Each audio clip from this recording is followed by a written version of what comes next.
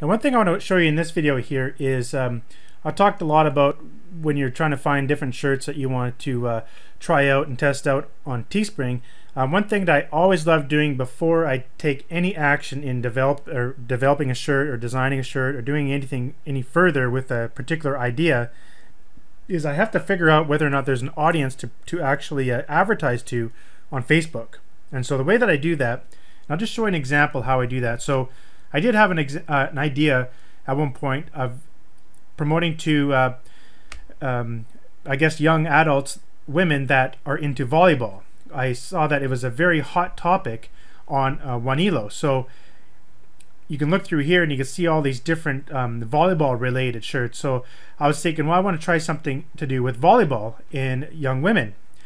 But I need to make sure that that actually exists on Facebook. So if you go over to Facebook and you log in and go to your ads manager, you actually just type in ads manager at the very top there and click on create ad, and then just click to website.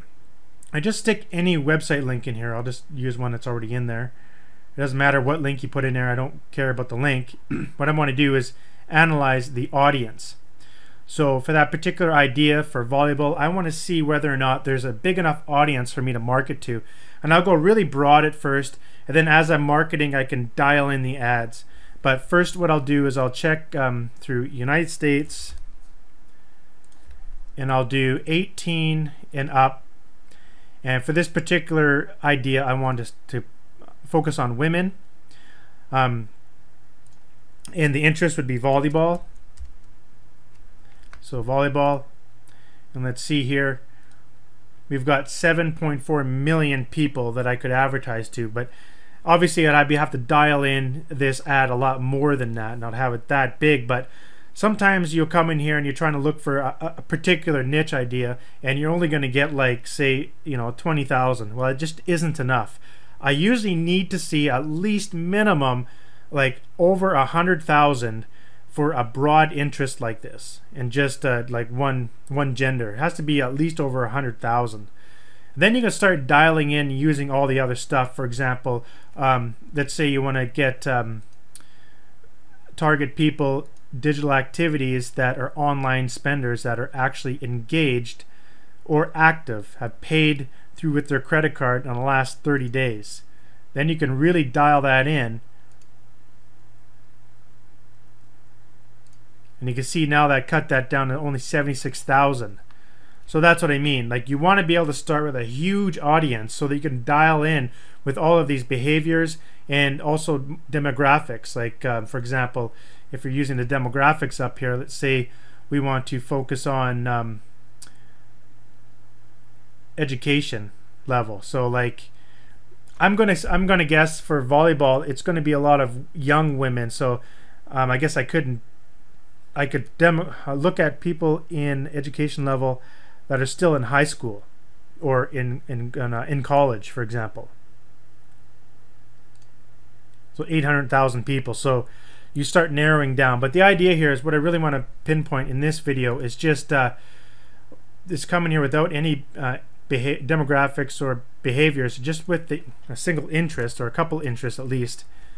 How big is your audience that you can actually promote that to? So that would be a good niche for me to get into, because I got a large audience.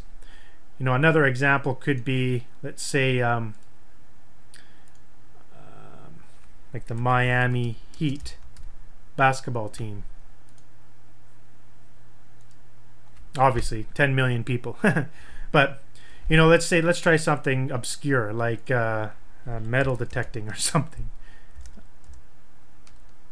Metal detecting. Metal detecting. Alright, we're looking at 20,000 people.